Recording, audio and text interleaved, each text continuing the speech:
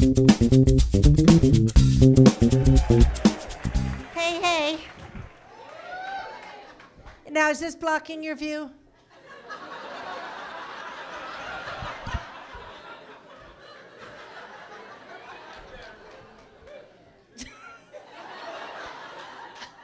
I drove all the way here in my husband's pickup truck. I'm not a very good driver, and I was really afraid the whole time I was driving. I know I'm a bad driver because I got stuck in a parking space in an almost empty parking lot. I couldn't back out. While I was shopping, they installed these little concrete things all over that parking lot. I called my husband on the phone and I said, I can't back up out of the parking space. He said, if you can drive in, if you can pull in, you can pull out. Just remember, if you can pull in, you can pull out. And I said, stop talking about sex and get me out of this parking space.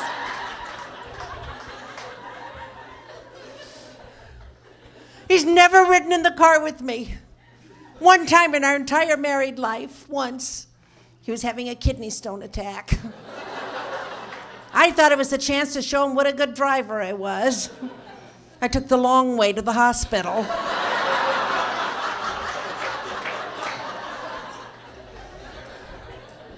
But he let me drive his pickup truck to get here today. Great big macho 3/4-ton 4-wheel drive. There's a limit to the amount of jostling a woman my age can tolerate. I peed all the way here.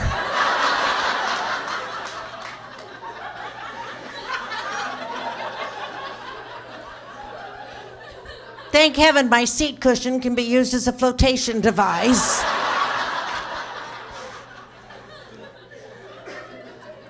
This great big macho truck, I could feel the hair on my chest grow. I'm driving. The check engine light lit up, I ignored it. Kept on driving. But then the gravy boat lit up.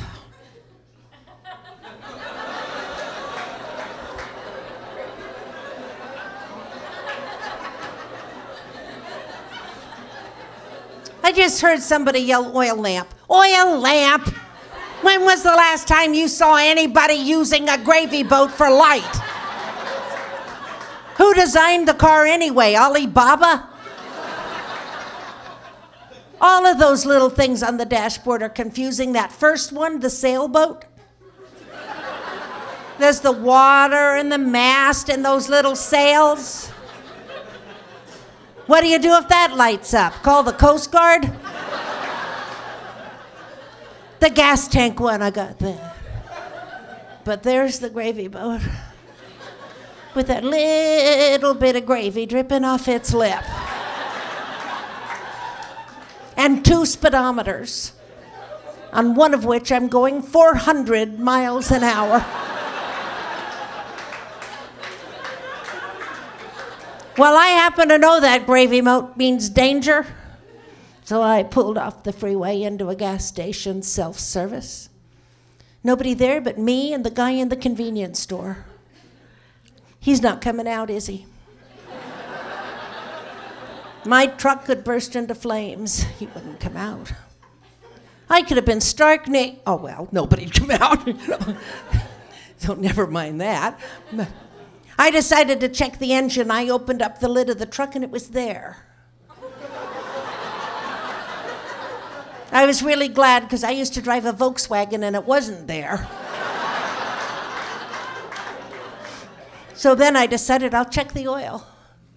I pulled out the dipstick thing, I wiped it off.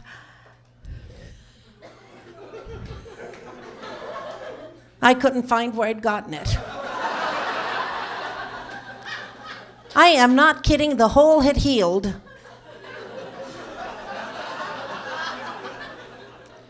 So I go into the convenience store, I open the door and the man yells, pump number. I said, well, there isn't any pump number. And he goes, oh, lady, there's a gas station, gotta have a pump, I gotta have a pump number, but pump number, well, I don't know, 9.5 usually. Obviously, this is a man that didn't speak English as a first language. So he looked at his name tag, tried to figure out where he was from. Maybe we could communicate. But I don't speak any other languages. Well, that's not true. I try to speak Spanish. We have a lot of Spanish-speaking people here. I try to speak Spanish. I just put an O in the end of my words. Dippo sticko.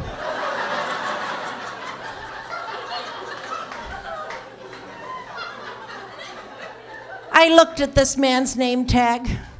This is a man that needed to buy a vowel.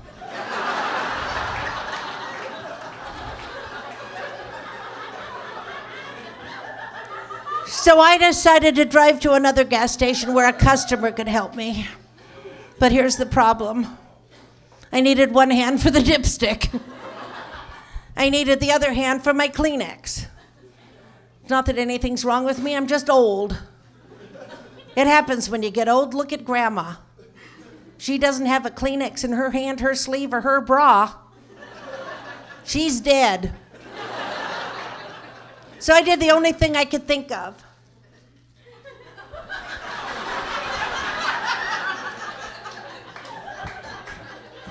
You'll do it. Let's pretend for a minute we're on an airplane.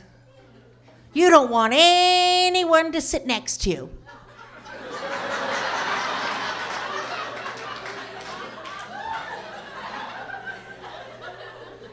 Before I learned this trick, I was sitting on a plane next to a woman that would not shut up. We'd been in the air 5 minutes. I'd seen her hysterectomy scar. She turned to me and she said, "What do you do?" And I said, "Well, I'm an entertainer." She goes, "Are you a singer?" And I said, "No, I'm a stripper."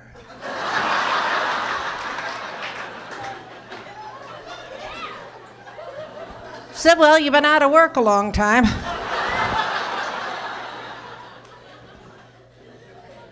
I'm driving like this. I got pulled over for drunk driving. Drunk driving. The policeman said, "Get out of the truck." I said, "Stick this somewhere."